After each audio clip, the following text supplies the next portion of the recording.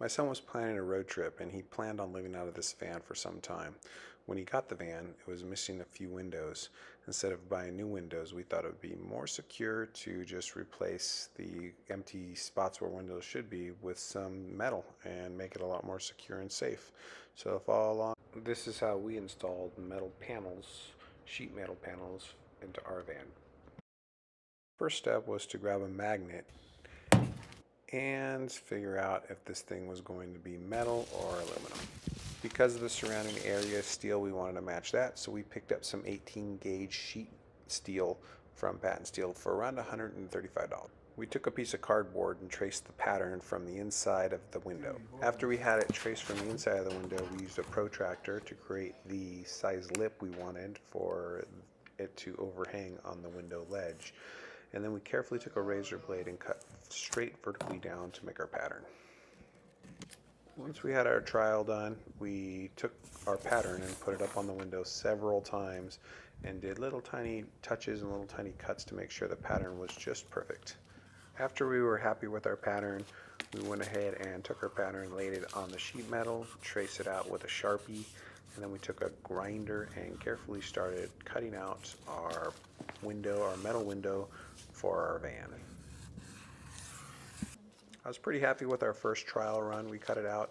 It was starting to look like the window that should be in the van, but we still had a lot of work to do. Here we're continuing to take our grinder and make fine adjustments on the corners. Be careful not to bind the blades on these corners because these blades will break if you're using this type of tool to cut your sheet metal. Be very careful, use all the safety protection, goggles, earmuffs.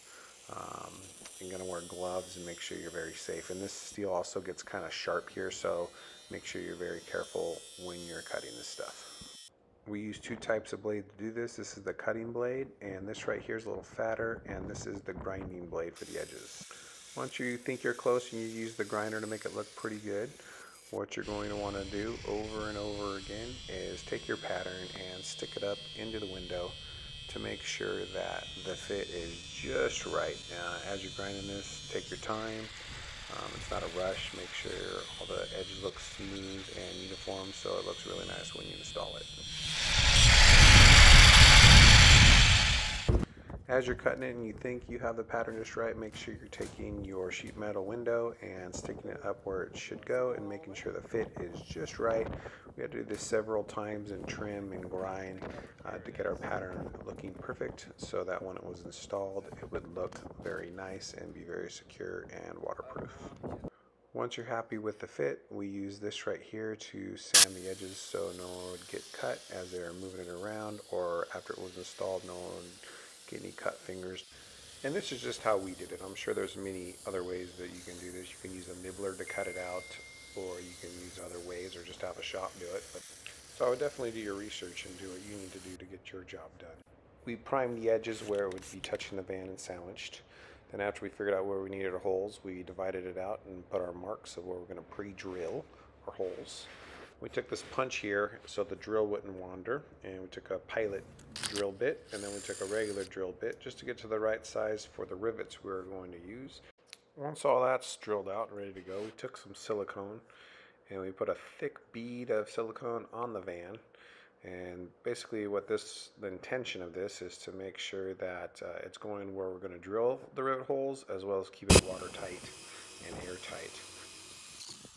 Our next step was to take the panel and have a few people hold it up, and we started drilling with the drill bit through our pre-drilled holes at this time into the van. And then after each hole was drilled, we took some steel rivets. We thought that would be a little bit stronger than the aluminum. They are a little bit tougher.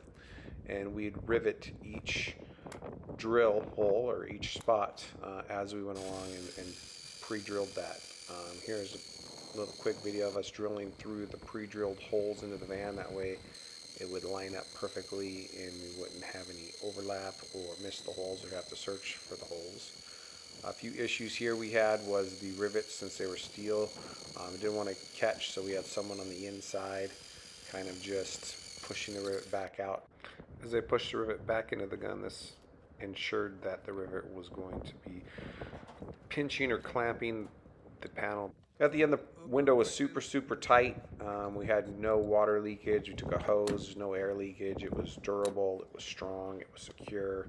And then we took some spray paint and spray painted it to kind of blend it in, and we'll finish painting it a little bit later. But here it is primed and just about ready to go. It's not too hard. It took us probably about 4 hours of work. We had to make a template for both sides. We thought they were going to be the same, but it was weird enough. They were both completely different. Here's our finished product. Good luck. Do your research. Have fun. And thanks for watching the video.